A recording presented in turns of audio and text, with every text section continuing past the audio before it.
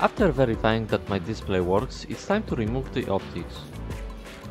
It's really simple and it lets me use the display with custom optical builds. First thing to do is disconnect the display from the driver board.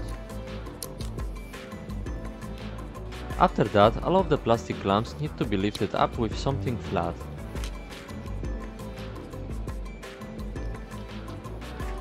After lifting the clamps, display pretty much slides out of the enclosure.